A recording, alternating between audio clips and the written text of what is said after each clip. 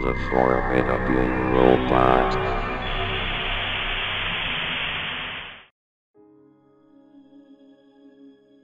In the small town of Wurzburg, Germany, in the year 1988, there lived a troubled 11-year-old boy named Frank Polin. Frank was a quiet and introverted child who often found solace in his own imagination. However, his gentle nature made him an easy target for the school bullies. Day after day, Frank endured relentless taunting and torment at the hands of his classmates. The constant barrage of insults and physical abuse left him feeling hopeless and trapped. Desperate to escape the pain, he devised a plan that would forever change the course of his tragic story. One evening, in the solitude of his room, Frank decided to end his suffering. With a heavy heart and a trembling hand, he set up a tape recorder, and prepared to leave behind a chilling testament to his torment.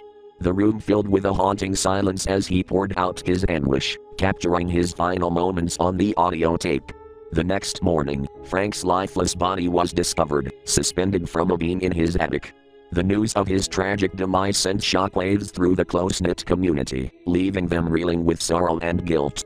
But little did they know, the true horror was yet to come. 10 years later, in the vibrant city of Cancun, Mexico, a wild party was in full swing. The air was thick with excitement as party-goers danced and reveled in the pulsating beats of the music. Unbeknownst to them, an evil presence lurked among them, waiting for the opportune moment to strike. Suddenly, the music screeched to a halt, and a bone-chilling silence fell over the crowd. A malicious individual had taken control of the speakers, hijacking the sound system. A haunting voice, distorted and filled with anguish, emanated from the speakers, filling the air with an eerie presence. The cursed audio, Frank Polin's final testament, washed over the party-goers, causing a myriad of disturbing effects. People clutched their heads, writhing in pain as the haunting voice echoed in their minds.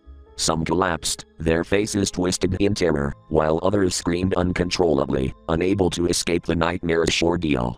As the audio finally ceased, the crowd was left in a state of shock and disbelief. Panic ensued as the party-goers desperately sought answers, wondering who could commit such a heinous act. The authorities were called, and an investigation was launched, but the perpetrator remained elusive, their identity shrouded in darkness. To this day, the person responsible for the cruel hijacking of the party's speakers has yet to be found.